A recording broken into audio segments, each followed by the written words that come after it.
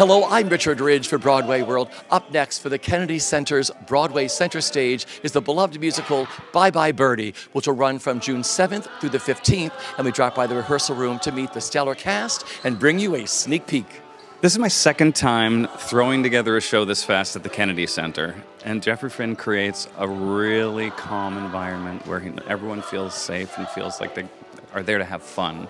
And so that's already happening. On day 4, we've gotten a lot done, as you saw. So I'm just thrilled to get to DC and be in that incredible historic theater. How excited are you to be a part of Bye Bye Birdie? So excited. I mean, it's a show that means a lot to me. I did it when I was younger. I got my equity card doing it here at Encores and now with Marc Bruni. And now here we are again, a considerable amount of time later, but you know, but here I am. Yeah. Honestly, I've never, besides seeing the movie a long time ago, I've never had experience with the show, and especially Conrad getting to be a black guy for the first time. There's so many people that I'm getting to like lean into that I think maybe Elvis kind of took from, honestly. So I'm really excited just to pay homage to some of these people and to put my own spin on it, and you know, again, just do something that's just a lot of fun.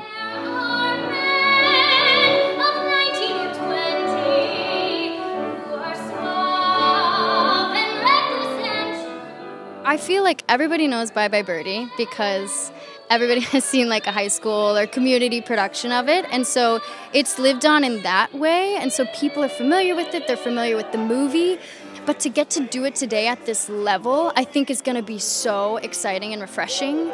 And I mean, Charles Strauss and Lee Adams, like their music and lyrics just live on, they're timeless, this like classic musical comedy meets rock and roll.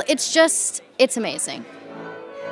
Kids, they are disobedient, disrespectful oafs, noisy, crazy, sloppy, lazy loafers. And while we're on the subject, kids, you can talk and talk till your face is blue. Kids, but they still just do what they want to do. Why can't they be like we were, perfect in every way? What's the matter with kids today? I was so excited when I got the offer. I was like, I need this fun, hilarious role, and I need to be this man's wife. Absolutely. I can't believe it. I know. Yeah, it's wonderful. I'm playing May Peterson.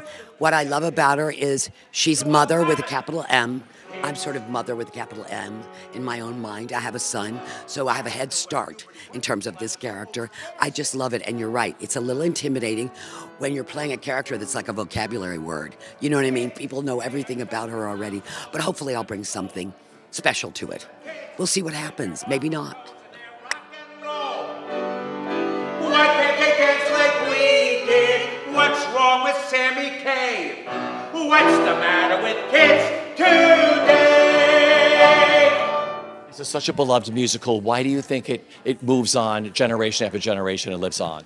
I think because it's hilarious and it's classic and it's fun and it tells somehow a true-ish sort of American story about what it is, you know, sending young kids off the war and like how we're kind of having to cope with that and how we have to like sometimes go blow off steam and celebrate each other, celebrate the moments that we do have. And just there's so much to it, again, that's in good fun that we get to just celebrate in the midst of all the chaos.